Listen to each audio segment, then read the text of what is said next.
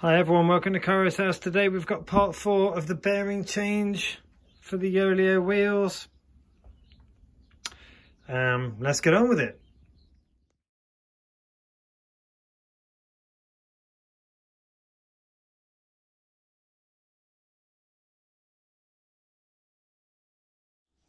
Hi everyone, so here's the stuff we're going to need. I've got anti-seize, adjustable, 19 and a 17mm spanner there. I've got an M8, no, I don't know what that is, M10 and M12 thread bar. We've got our front axle, rear axle, we've got our star ratchet mechanism, star lock nut, spacer, washer, and washer for the end, or anti-dirt device, and we've got our free hub with a spacer there. We've also got the HSC ceramic bearings for the front axle. These are the 1837 ones. I had to get them from Australia. It's probably not the only place you can get them, but that's where I got them. Then I've got Hambini's Wonderful Things 6902s for the rear axle, and also these presses, and I've also got the 6802s for the free hub. So we're all cool. So I think we should do the front wheel first. Okay, so I just cleaned the axle up with some meths. I did the same, just adjust this. I did the same for the hub there. And just what I'm going to do now is just put in some anti-seize, just because I like anti-seize. If I'm ever going to get anything out of anywhere, that's the one that I use. Yeah, anti-seize. Okay, so if it needs to come back out, I'm putting anti-seize in there. Okay, so I'm going to offer up the first bearing. Let's do this side.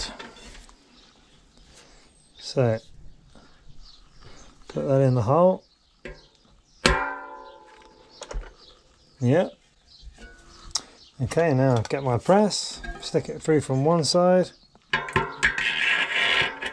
There we go. Alright, get my press for the other side. Washer on. Nut on. Do her up.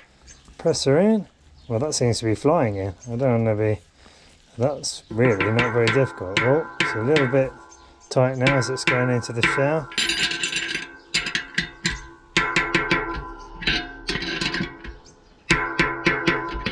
Yeah.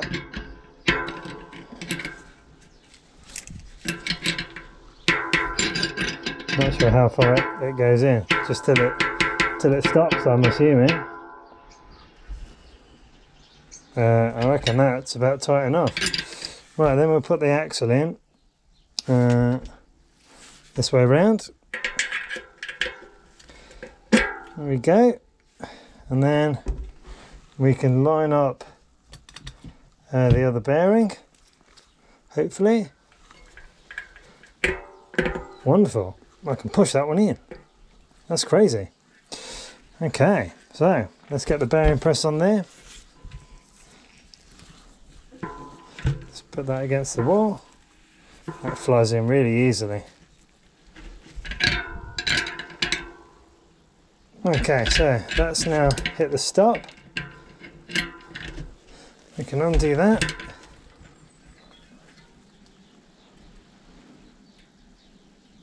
Oh yeah.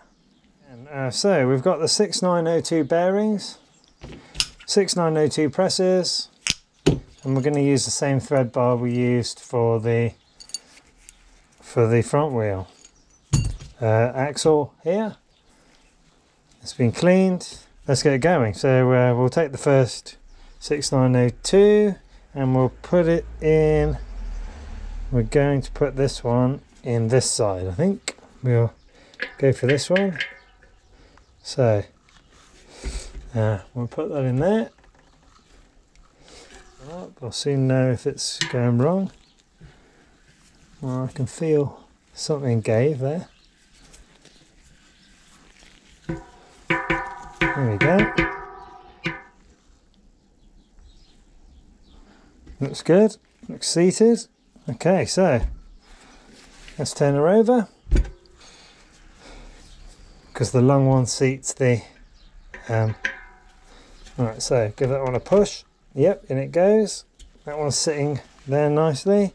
Then I'm going to thread this bearing over there, push it all the way in, and then put on my presses again, turn it.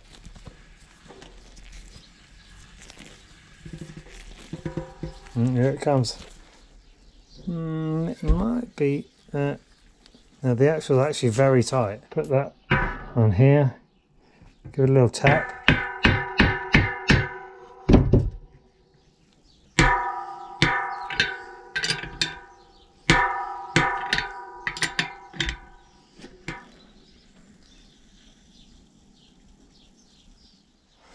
Okay, so for this next bit, we need to put in the spacer washer and the star nut, yeah, that we took out. And what I'm going to do is put some waterproof grease on this washer to hold it in the right place, and then I'll put some anti-seize around here and thread it in. Okay, so we will thread that in. Okay, lines. Now this will tighten up as you pedal, apparently. This nut that I've just put in, so the star nut is in, the washer is in the middle. Okay, now as I said, that will tighten up as you pedal, but we're going to put it in the bench vise and just give it a little tweak up. There we go, that's perfect. So next bit is to just rebuild the nut mechanism, or the star ratchet, with the spacer and the springs, yeah, and then crank it all together. The NTN 6802 bearings. Okay, now we'll press them in. So we'll do the top one first.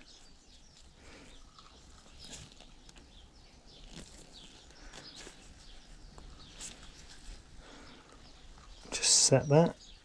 There we go. Can hear it going in. Okay, that's bottomed out, I believe. Okay, let's see how we went. So, as you can see, one bearing in. We've got a spacer to go in here. This one. Plop it in. Well, not a spacer. Yeah, it is a spacer. And then in there, we're going to put this other bearing. So we'll chuck that in. Yep, that's making the right noises. And okay, so we're here. We've got our nice waterproof grease again, because salt water over here. I like to keep things waterproof. It's all nice and protected. So what we do first, okay, now the spring faces in towards the mechanism, so we'll drop that in. Then we've got a spacer. There we go, so that can go in like so. There we go. Star ratchet mechanism. Needs a coat. There's supposed to be special DT Swiss pot of grease you can buy, but I've serviced this quite a few times and I've never used it, so and it's still in really good nick. Wonderful. So those can go in there like so, and then we've got another spring which points in towards the mechanism. we can put on our little sealer here. Okay, that will bed down once we put this in. Push that down on top. So what I'm going to do is just tap this down just to get the that seated. There we go. That's because there's too much grease in there. Look, it's not allowing the ratchet to come back up. But that's, pop that up. Whip that out with my small tool.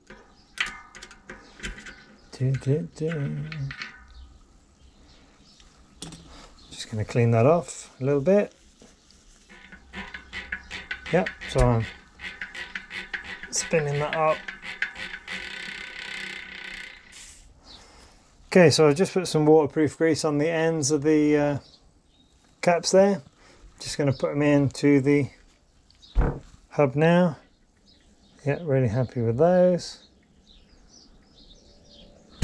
Okay, now I'll just put the front ones in. I'll do the same. I'll grease the ends, put the front ones in, and we're done. Thanks for watching. Thanks for subscribing. Give us a thumbs up and a like. Appreciate your support. That's all from Cara's house. Take care. Bye.